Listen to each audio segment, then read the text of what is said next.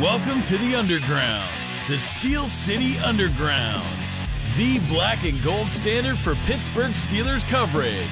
Now, here's your host, Joe Kuzma and Brian E. Roach.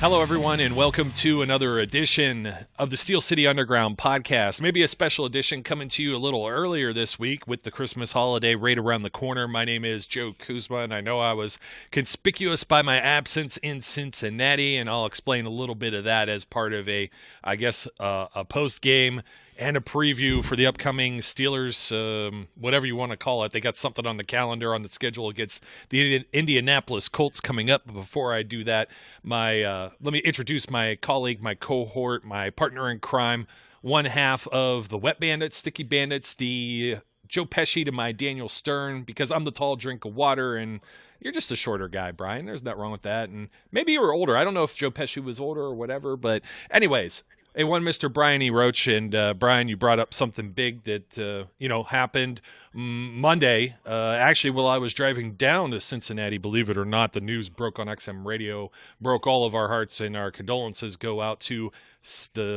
not only the Sackmaster 91, but his friends and family, everyone that knew him. And I know you have some thoughts on that too, not to just steal your thunder. Aside from that, welcome back, my friend, and thank you for taking some time out of your busy holiday schedule to join me and talk some more Steelers football. Absolutely. I wanted to note that, we were so frustrated. That's how impactful last night's debacle was to us, that we totally, late at night did not even mention Kevin Green's passing. And I wanted to make sure that I did bring that up, because it was a shock. It was something you didn't expect. So definitely our condolences go out. Man, for an athlete, that's not that's a young age. He was not a guy that, he's only a year older than I am. Dude, I know. I don't like that either. I'm 39, and I'm thinking, I'm doing the math there. I'm like, that's just not the type of thing you like to hear about. I guess he was he was trying to get back into coaching and everything like that. And the saddest part of all of this is right now, Christmas is Friday, you know what I mean? It's this was Monday here in the news. You guys, thank you both, you and the coach / Professor Zach Meckler, for standing in late, early Tuesday morning, I guess. And I know I went straight to bed. It wasn't, the weather was fair. It was good football weather at Paul Brown. It's still a boring stadium. It's 45 degrees. Lots of Steelers fans there. But before I get into all of that and some of my observations there, because clearly we don't have full injury reports. We only have Mike Tomlin's press conference from Tuesday. We're doing this, putting this out in the middle of the week ahead of Christmas Eve and Christmas Day. And today itself, very special festive day that we will be talking about. A Festivus day. We will have some airing of grievances. Festivus and for the rest of us. This poll is a good height to weight ratio. If you could see it here on the video watching on YouTube, thanks for joining us. Thanks for your support. Thank you also for the comments. As uncomfortable as they are, when we had those technical difficulties, I had uploaded so here's what happened. We did have a problem where Brian's mic was a little hot, and we didn't realize it until after everything's over. So as we talk and fill our schedules out, there's only 24 hours in a day. When we talk football for at least an hour, I must have spent 2 hours cleaning up the audio to make it at least somewhat presentable for all of yins that are out there. So I apologize, because what ended up happening was when I put it into the whole master thing here at the video, I left the video audio on instead of the clean track, which should have substituted. I did swap them out, and there you go. And it all comes from that master file. And yeah, I feel like a complete dunce having done that. So hopefully this one's not screwed up. And if it is, well, just suck it up, because we'll be opening gifts and filling our bellies soon enough, and we're not going to fix it. And, we try and do what we do. And, we still have family and lives here and everything like that. So, but I get more hot and bothered. I know Zach feels bad all the time when he comes to me, or Noah, and they come and they tell me, oh man, this thing's screwed up. I'm not mad at you for telling me. I'm mad at myself. I get really mad at myself, and then it just kind of reflects and oozes through the screen or through your speakers here. And I'm sure if you heard me, if you got me on the drive home, it wasn't really fun out. Like I said, it was like a nice chill. The wind picked up toward the end of the game and stuff like that. But regardless, the first thing I want to jump to, and this comes off of the heels of the XM radio got Bill Cowher on the phone almost immediately after receiving the breaking news of the passing of Kevin Green. Kevin Green obviously played for several NFL franchises. He also had an affinity for pro wrestling, which is also something that, I was a fan of for many, many, many years growing up. So Kevin Green was just the guy, the flowing hair and everything like that. And only 3 years in Pittsburgh, you would have thought, Bill Cowher said it felt like 30. And I guess he kept in touch with a lot of people. And again, he was still trying to intern coach. And I know he was with the Packers for a little while with the Jets and bouncing around and doing some things like that. Got the Super Bowl ring, unfortunately, over the Steelers. But with him and I think Darren Perry underneath Dom Capers, all those guys that had gone to Green Bay back in the 2010 season that were part of that Green Bay team. So, but there was an interesting story, and this kind of transpires next to Mark Madden's just gloating of any joy that he likes to suck out of life. And I get it, folks. Everybody wants to blame. They want to blame someone when there's a loss. I didn't have the biggest problem with Washington football team. Everybody's like, that team has no name. And it's like, yeah, that's real cute. But they still played real hard, and the Steelers allowed everything to go down. What am I looking at here, Brian, on the screen here? Or did you just appear on me? Oh, there he goes. He's got the Rudolph nose going. So this is for Mark Madden because he's a fat freaking clown. I was gonna say I'd go a little festive. He has a short attention span, so I'm gonna turn the blinky lights on my Christmas sweater that I'm wearing, and maybe I don't really care what he said, but I heard through the grapevine or saw on the Pat McAfee show or whatever the Barstool guys. Let me adjust this thing a little bit. Got a little lean, a little swerve going. That's because I'm like start pounding the desks and I get mad. I had the Festivus pull out. He was complaining about Juju Smith-Schuster. That's all he's been complaining about since the kid was drafted. I'm sorry to call him a kid. I understand, but he's still 23? He got drafted at like 19, so he's a young man. He's younger, obviously younger than us comparatively. He is a kid, and so he's still a young man, but probably one of the older receivers in that room, surprisingly, and definitely seniority, having been on the team longer. And what has he ever done but been a fun guy? He's not throwing furniture off a second-floor building. He's not spray painting an old helmet to try and pass it off as his own. He's not getting cryogenically burned on his feet or whatever to try. He's not telling teams I can't be traded to Buffalo. He doesn't go to a team, land a big contract, and then get out of it so he could try and suck up to Tom Brady, go there, and then get fired on top of that. Look. And there's so many other things. We haven't seen Juju punch Gatorade canisters or any of that stuff, getting verbal spats on the sideline. He's been nothing but fun, and he has never been, as far as I've ever heard anything. You ever hear him really being trouble? So outside of, I know how this could rub fans, particularly other fans, the wrong way, and it draws probably the wrong type of attention that you want. Dancing on logos and then doing TikTok, which I don't do TikTok. I'm pretty sure you don't do TikTok.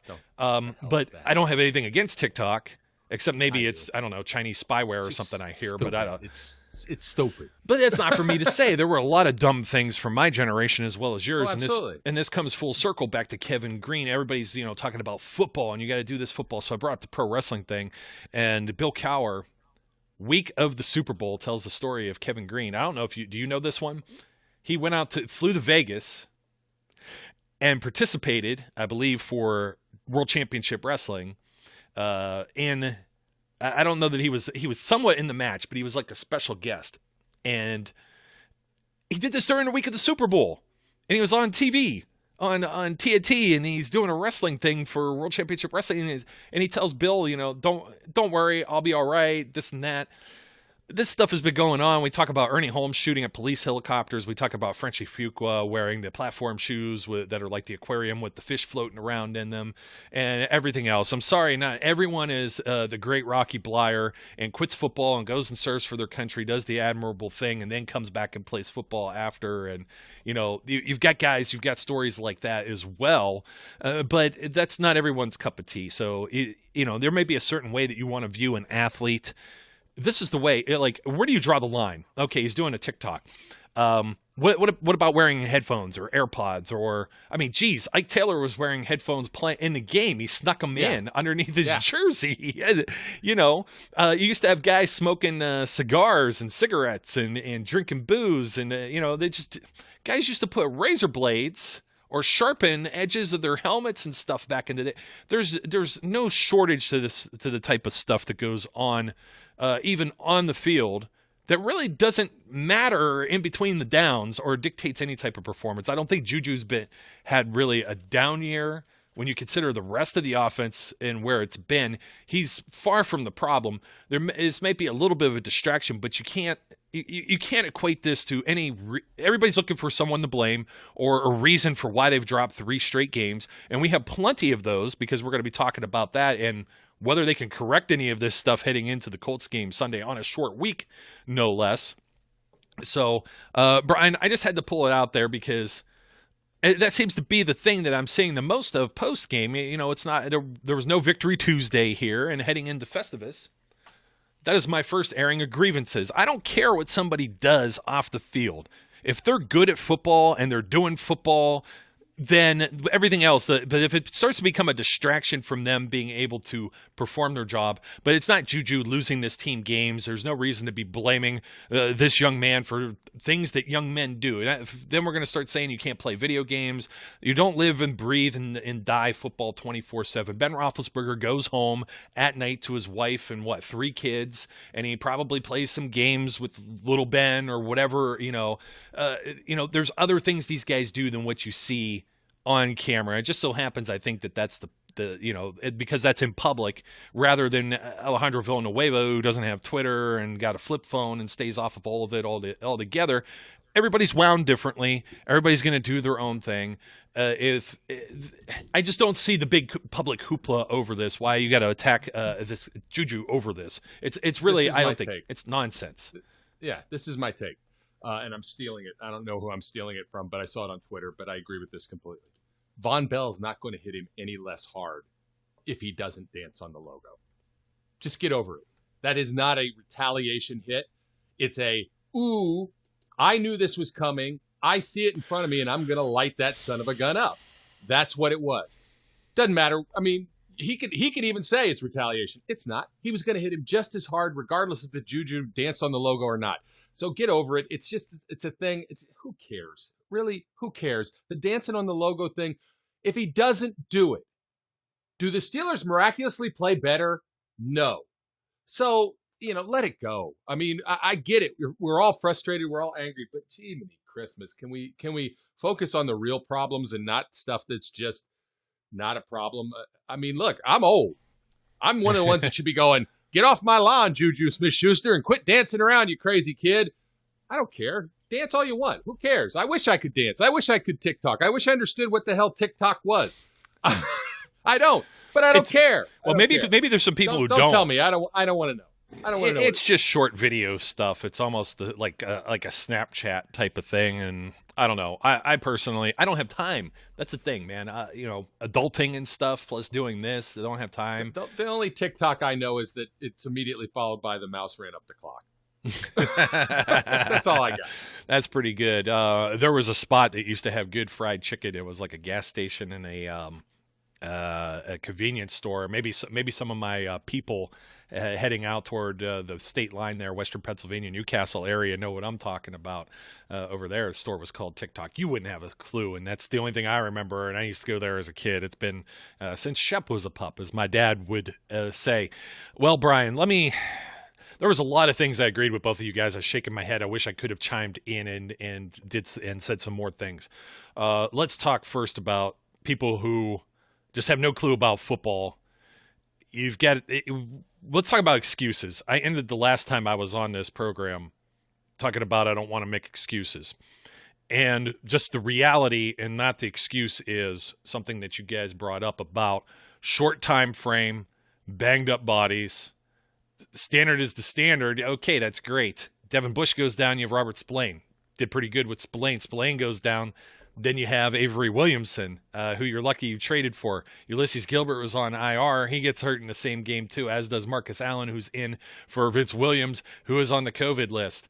The standard is the standard. It's like multiplicity. After you make about 5 copies of Michael Keaton, they start to get less sharp.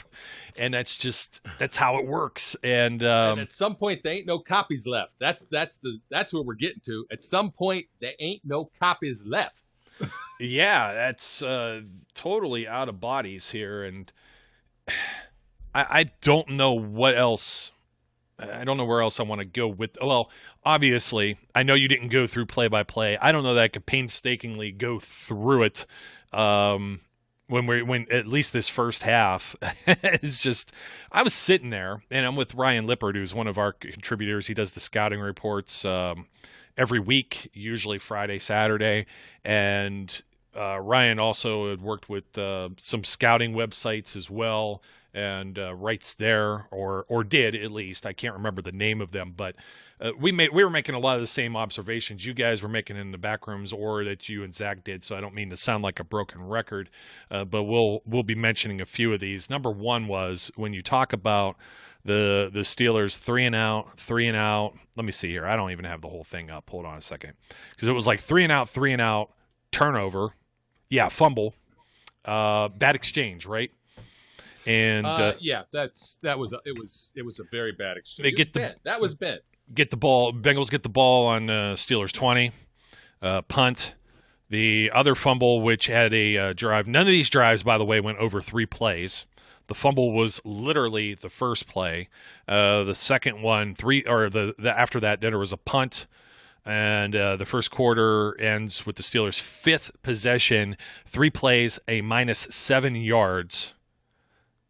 And they had gotten that after a missed field goal by Austin Seibert, who came in, who has been playing for Randy Bullock now with the Bengals. And you might remember Seibert was with the Browns, and it was a struggling kicker. So this could have been worse, is what I'm saying. I remember going to the restroom during a break and saying, Ryan, they missed a field goal, man. This could be worse than what it is, standing in line waiting there. So, but you had mentioned, the possessions, 1 minute, 56 seconds, 6 seconds, 1:38, 50 seconds. I'm going to steal something. It was either Stan Savran or Adam Crowley on the postgame. It said, the defense is going to the sideline and not even taking their helmets off. I thought and then you still have the second quarter here. They had a possession that ends with an interception. They actually get 10 plays, 22 yards, but it got 6 minutes here, which was actually all right. And then they had minute 51 seconds and 58 seconds punt, and that's how you end the half. They end the half with 5 punts, 2 fumbles, and a pick, and down 17-0. And I thought that the defense, really with their backs up against the wall, it was 17 points off of 68 yards of Bengals offense. What else can you ask for? Even saying that Bud Dupree has been down and Devin Bush has been out and his backup Spillane out, that is still, and I get it's Ryan Finley, he's a backup. I get they don't have Joe Mixon. They have a bad offensive line. The offense, the Steelers' offense, that is wearing their own defense down in addition to the opponent's offense. And we have been mentioning this since last year. This is the same exact I had the meme. I should put it up. I wish I could figure out how to do that on the screen here. Is there a way to put up an image? Because that would be great for me to put up the one. It's from The Office, and they're holding one picture and 2 pictures, and I have the one picture says Steelers 2019 offense. The other picture is Steelers 2020 offense, and it says corporate has asked you to identify the differences in these photos. And then, of course, the other caption with the girl from The Office says, these pictures are the same thing. They're the same picture.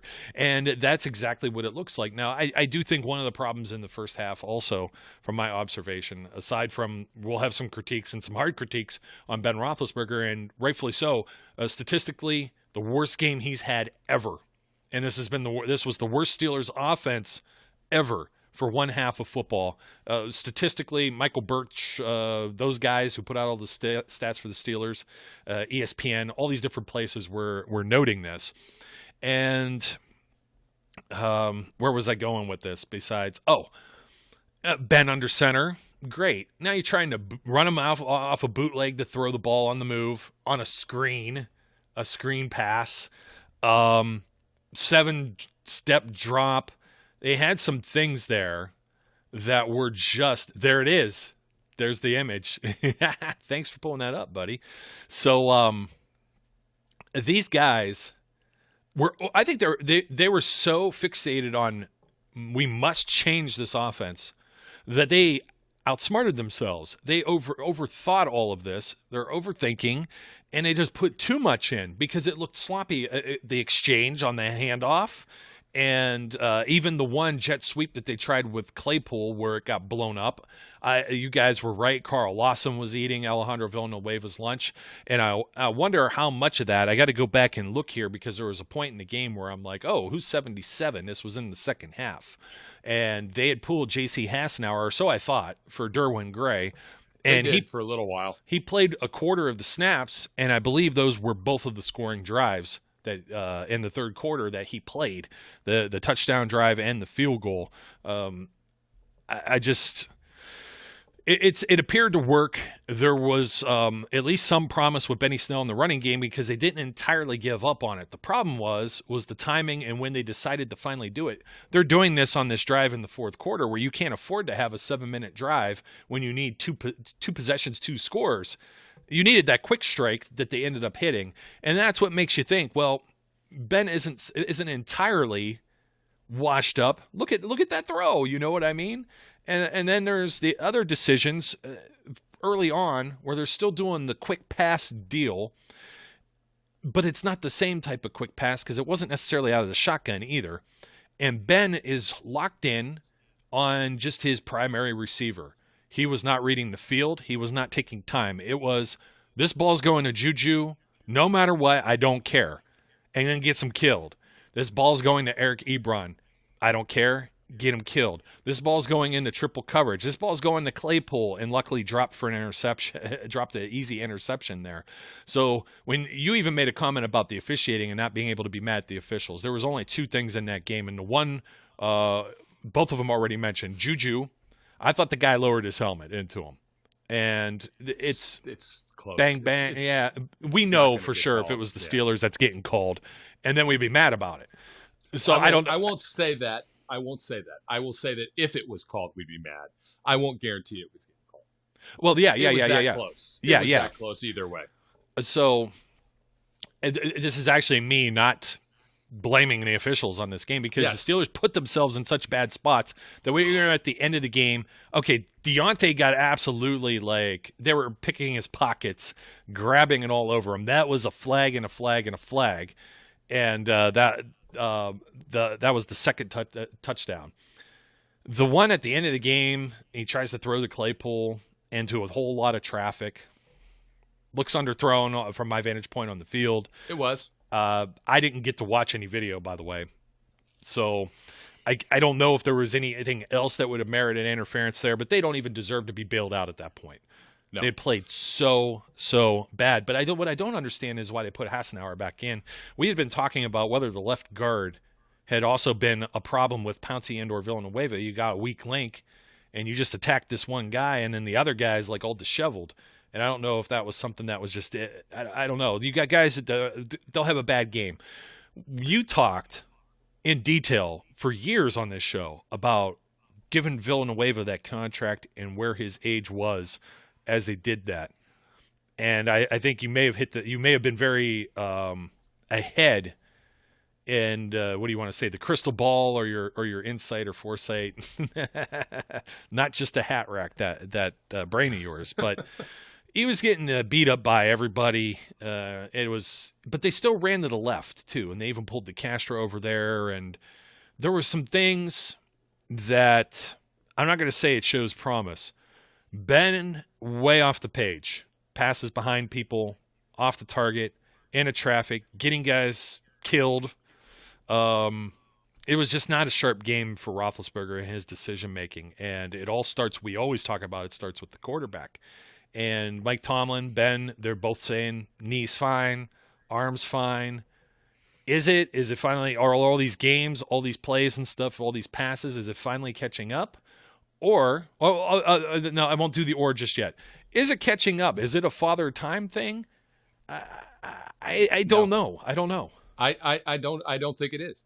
As I said last night when I was talking to Zach, this is what I believe. I believe that Ben has gotten into bad habits because the offensive line is so atrocious that he cannot do the things he needs to do. He's not setting his feet at all. He's throwing off of his back foot. Even when he has time to set his feet, he's not setting his feet. All of those mechanics are screwed up because and the reason that their offense is the way it is all to cover up bad offensive line play. That's why he doesn't read the field. That's why he doesn't look off his primary receiver. He doesn't have time. You know, they can't hold up. They can't get push in the run game. They can't hold up in the passing game. The only times they've been better is when you get some of those young blood guys like Derwin Gray, who's not that young anymore, but is still younger than the rest of them, or Kevin Dotson in there to give new life to this group. And you know, now those guys are hit and miss. Hassenauer has not been good. You know, we believe strongly, both Zach and I believe strongly that Castro is dealing with an injury and has been. Oh, yeah, and I've been on that train, too. Maybe Yeah. it wasn't me and you on the same show talking about it, but we definitely brought that up on the pregame. Yeah, and I just, look, Ben's mechanics are screwed up. And the reason they're screwed up is because he's been put in position where he has to unload the ball. He can't step into throws because he doesn't have any room in front of him a lot of times. They got to address that. He has to address that. You address that, and I think the arm strength issues go away. The reason everything is underthrown isn't because his arm is a noodle. And Zach and I were adamant. This ain't Peyton Manning in that Denver Broncos year. It's not even close. Peyton Manning in a million years couldn't throw that laser that he threw to Deontay Johnson on probably the best throw he threw all night. Can't do it. So it's not that. It's not that his arm is washed up or too tired or he's thrown the ball too much. It is very clearly his mechanics are screwed up. He needs to get his footwork right. He needs to start stepping into throws. And all of a sudden, you'll see an improvement. The question really is, it's not all on Ben to do that. Can they give him the space and time he needs to do those things? And I don't know the answer to that. I don't have an answer for that. You got to hope, according to Mike Tomlin, that most of these guys are going to get a chance to work in. Getting Vince Williams back would be very big. Would be big for the defense. Big. I don't have anything against Alex Highsmith and his performance. I've been thinking for a rookie, he's getting there.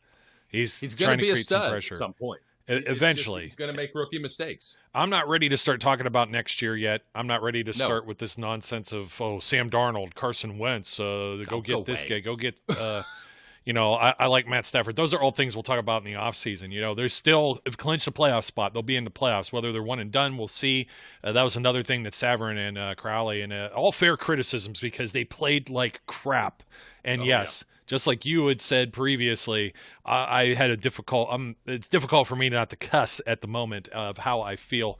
I have never felt so low or negative toward this team as I do currently, because what did they do well? What is their identity? And it's been going on, and they're saying, the defense bailed them out. Well, the defense will bail you out when you turn the ball over 3 times. I don't think it's fair to say that so much, that the defense always just has bailed them out since going back past after the Ravens game, because I think they handled the Bengals fine. Ben threw 4 TDs when they faced each other the first time, but I just don't know what's completely out of sync. I think you nailed hit the nail on the head. You're starting to fall into bad habits. It's starting to get into your psyche. I thought when Cam Sutton batted that one pass down, I thought to myself, here you go. This is the momentum has definitely changed. because now you're in the territory. You know what I mean? Go down here, maybe score a TD, maybe it's 17-14, and they end up settling for a field goal. There was some play calling that was a little miserable there because there was a nice little counter handoff to Benny Snell, but they waited until like 3rd and 1 to do it. On 2nd and 1, they ran, I forgot, some goofy play. Again, it's like the timing of some of the stuff. I thought it wasn't as bad as before, but there was definitely some glaring stuff where, you're throwing the ball behind the line or you're losing 7 yards or 5 yards, or Benny Snell, on the 1, he lost like 4 yards headed down by the goal line because what else was he going to do? Like, that offensive line got completely blown up. There was nowhere for him to run. So, I thought I was encouraged by a couple of things. You saw him throw passes to Snell and McFarland. That has been a missing element that I have been banging the drum on for the last month. This is the Le'Veon Bell is really like a wide receiver too type stuff, and they incorporated Connor in much of that same way, and then it just all disappeared, even last year and even into now. Why cover the running backs? They're just going to pass pro. And now they're giving a rub and maybe bouncing out. And the same thing, they didn't target McDonald. There was a couple times where I think he was open. There's been a lot of that. Ben just not scanning the field when you could see the whole field in the view that we had. There were some opportunities that were missed many times. I don't know that you could see all of them on TV. It was just very discouraging to be able to see some of that. And when you force the ball in those type of situations, that's how you end up with some of the turnovers. That's how you end up with the batted passes. It could have been even worse with that. But let me bring up one more thing before I talk a little bit of Colts. I'm going to bust out the old Festivus poll for some more airing of grievances. And Zach had said some of this. You had said some of this. I'm going to bring it back up again. Steelers' offensive line, just pure crap without Mike Munchak ever since Mike Munchak left. Some of these guys were around pre-Mike Munchak. Even Villanueva, for that matter. Now, he got developed with Munchak, but Kelvin Beachum was the starter before that, pre-Munchak. Sean Sarrett was here prior to that, and still a guy working with them. So you still had Ramon Foster, Marquise Pouncey, Marcus Gilbert, and David DeCastro. They have not really drafted offensive linemen. They've found some guys that are undrafted fits. You got guys that are in their 30s now. Things may be catching up to them. Other injuries that might be there, maybe not all public, like we speculate with DeCastro. I don't know that Mike Munchak fixes any of this. They were also lucky with a little bit of the depth that they had, but some of that was just spot starters here or there, like Chris Hubbard. And then he landed a big contract in Cleveland, and I think he's been playing now due to injury, but he had lost his starting job up there, even going back to last year. He was supposed to be starting right tackle. I know they drafted the other kid to be the left tackle up there. So I'm going to tell you, this is going to be a sizzling hot take that's going to light up the comments everywhere. I think you already know where I'm going with it. You want to know who the Steelers really miss as far as help on that staff? Maybe Mike Munchak, maybe. Good help and coordinator. Who else was there that they ran out of town where Ben was not getting sacked as much, but still putting up huge numbers? And it didn't seem to matter if Martavis Bryant was around or if they had to go next man up when Bell got hurt and had to throw D'Angelo Williams. Heck, let's throw Jordan Todman and whatever the other guy's name was then in the playoffs, or Fitzgerald Toussaint, a fumble away from beating that. Peyton Manning is a corpse and statistically the worst starting quarterback in a Super Bowl that year that they ended up winning because it was all their defense, the no-fly zone for that Denver Broncos. Where am I getting to? I'm getting to Todd Haley, the guy that everybody hated for whatever reasons, the golf instructor or whatever you want to say, the guy that just got a job because his family knows the Rooneys and this and that. And Ben put up numbers. Those offenses exploded. Antonio Brown became a huge household name and put up records like you have never seen. And as much as Ben and that guy butted heads and there was just such a tension, locker room, sidelines. That's another thing. Randy Fichtner's always on the sidelines. Remember when they had to bring Todd down to the sideline? And then we heard on live radio on, was it Thanksgiving or was it Christmas? F you, Ben. Because, they have a personality clash. This is still business. And I think this may have been a bad business move to have Ben's buddy come in, start running this offense. We see it from like 2018. They end up missing the playoffs down that bad stretch. Now there's teams, we've even mentioned it with the Steelers, Saints, I think Zach brought up on the last show. There's teams that have lost some games at the tail end of the season and still done all right for themselves heading forward into the postseason because it's a whole new ball game. Ravens, regular season champs last year, one and done last year as well. So there's things like that there's still hope. It's a very tiny fraction. So you're saying there's a chance, just like Dumb and Dumber. You're saying there's a chance, 1 in a million. That's my take on it. I think the offense, I think all these guys, I know Todd had some questionable stuff that he called there too, but it wasn't Bruce Arians where you were having Ben, everybody gets a bat and gets a whack at the pinata, and everywhere Arians is gone. You know what I mean?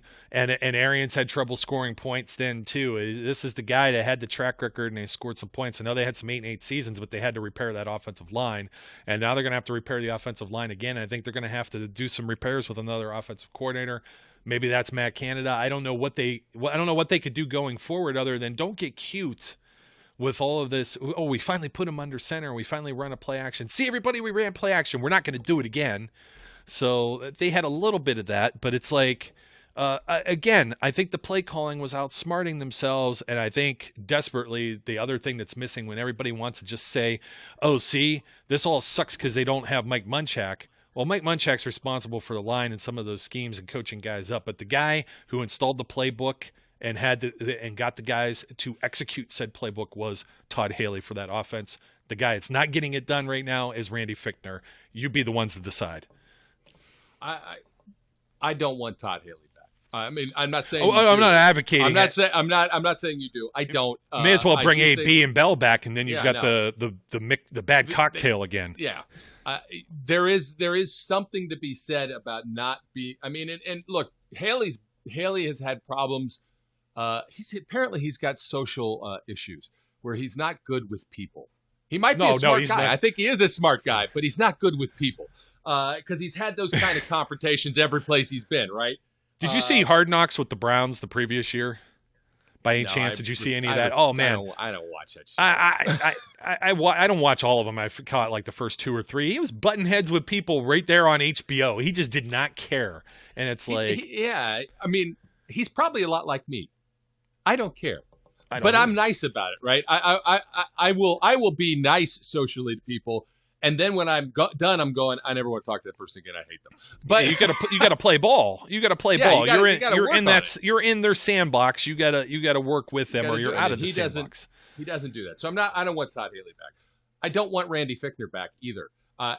Because you've gone from one extreme to the other. You've gone from the two guys who are oil and water to two guys who are the exact same flavor of soda that.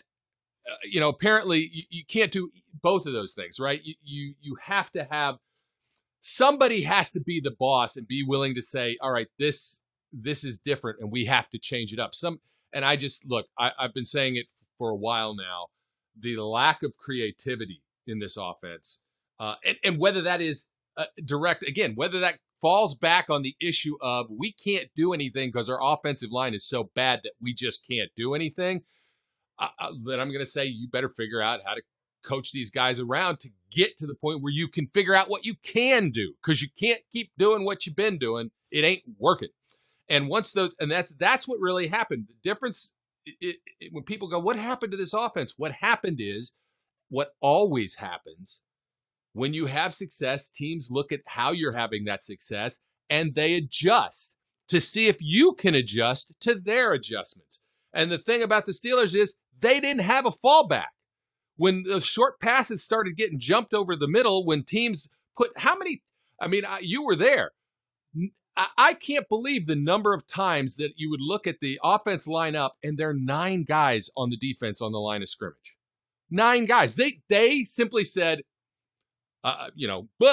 Go ahead and do anything. We dare you because you stink and you can't do it. Oh. We're not afraid of you.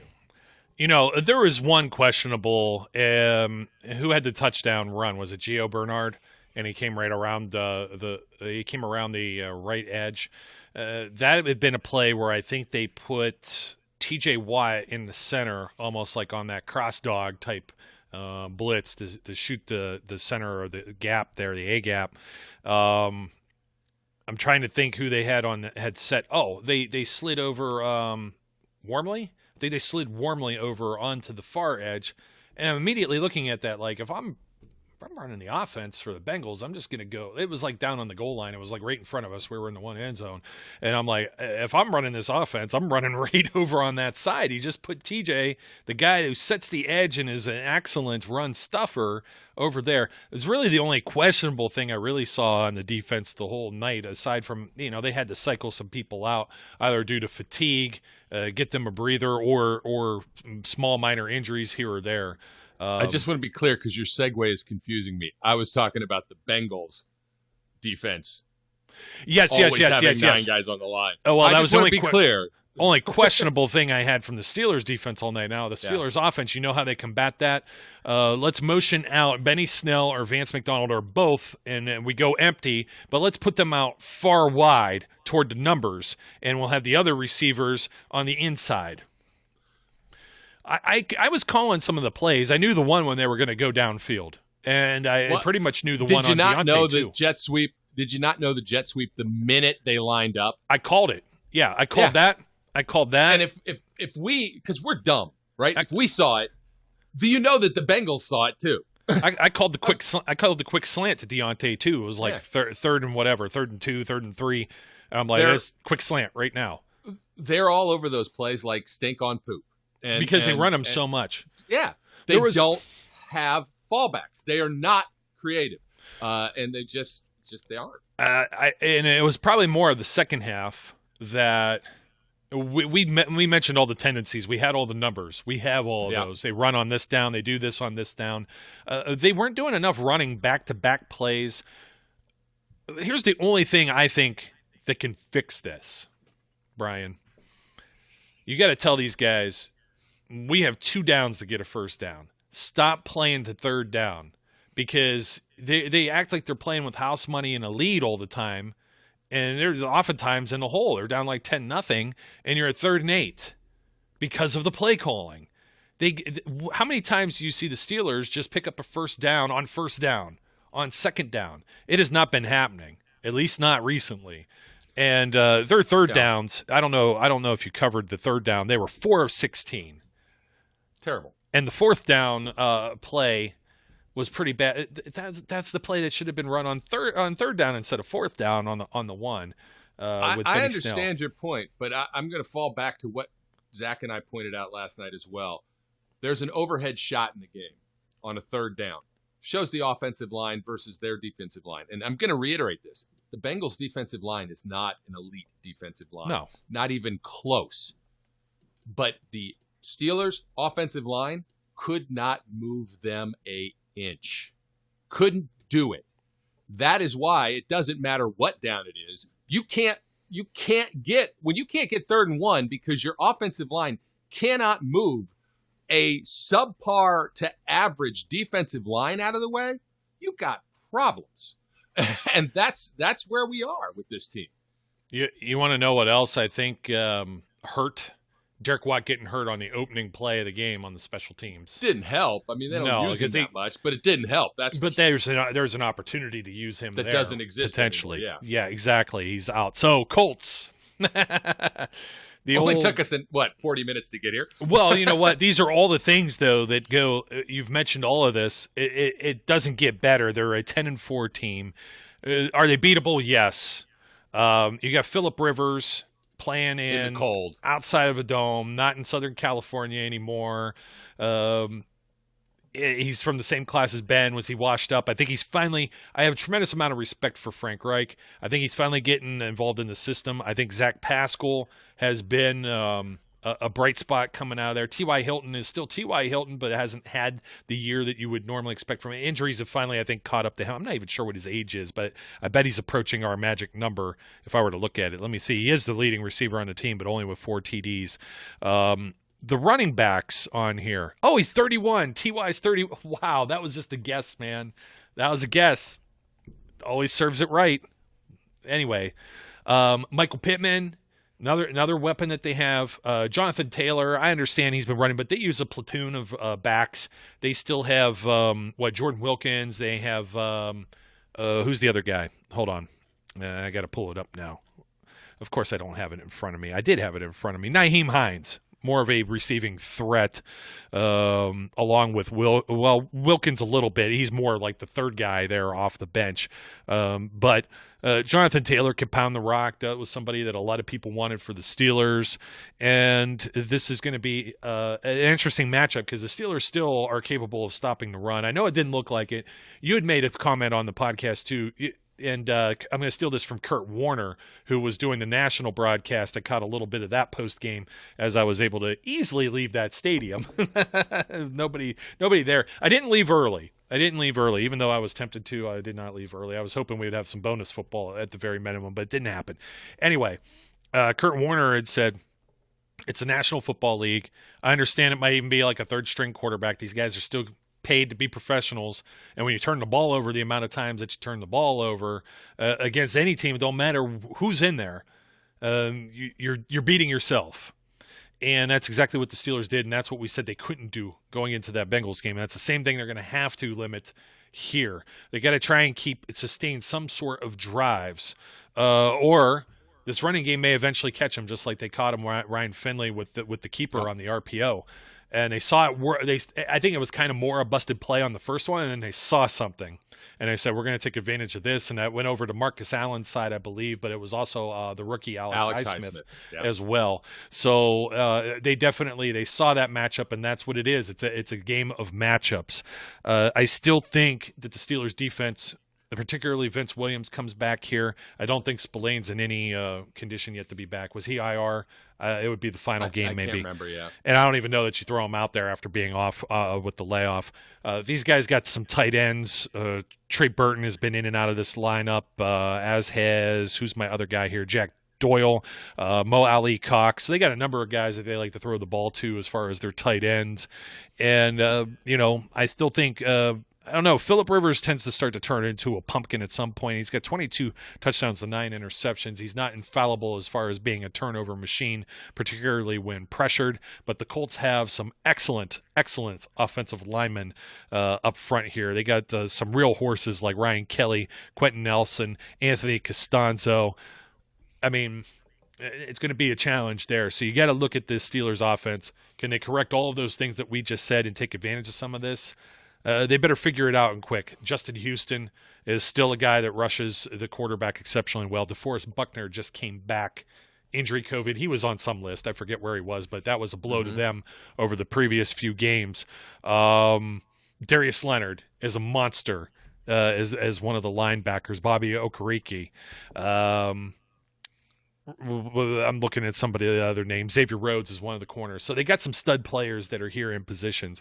It's once again some of these matchups. You want to know where Deshaun Watson and the Texans did their most damage last week. And I know they were behind most of the game, but it was mostly throwing the ball to good old David Johnson out of the backfield. And I saw that's the thing that I saw in this Bengals game that maybe the Steelers can carry over, because when you start getting these guys involved, they throw the ball to Vance McDonald, so who cares if he chips and comes out or whatever? It's one less guy blocking. You put him down on the far end of the line, they're not even respecting it because Ben isn't looking over there.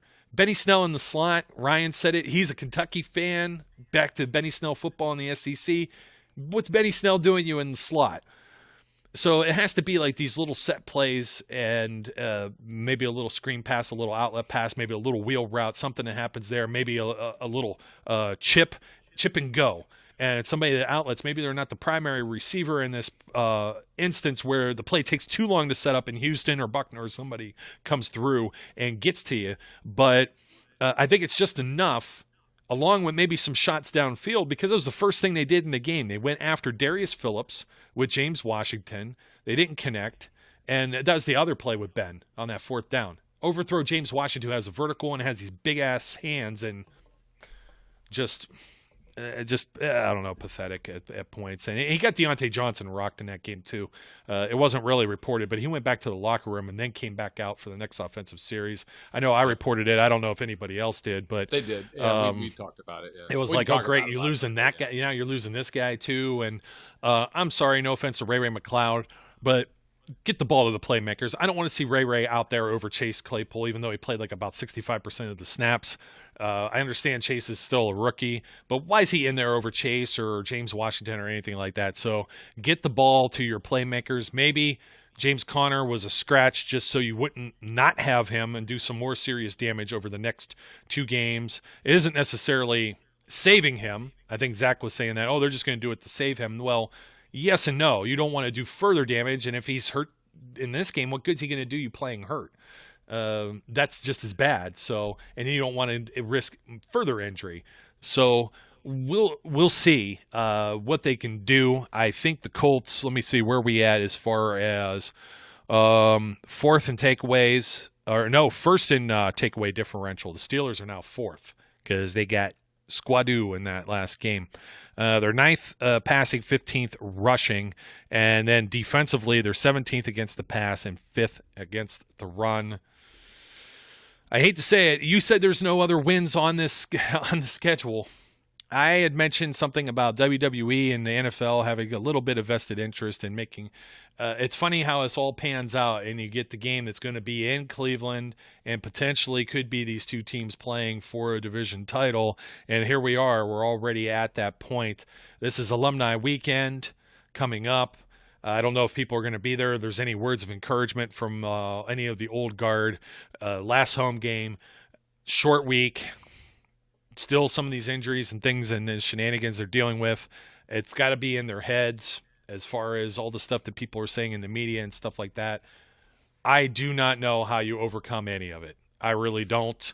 I don't have the magic answers. All you can hope is that whatever funk they were in, they reach down and pull themselves out of it and try and make some kind of other run. Because right now the teams, I know people talk about the Chiefs.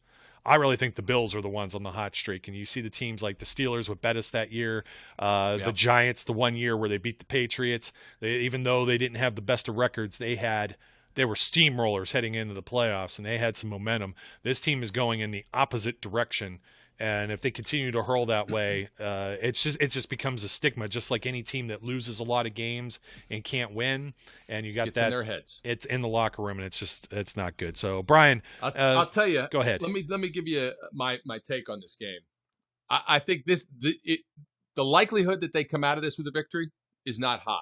But if you want to know, in my opinion, on how they come out of this with a victory, the defense has to set the offense up early.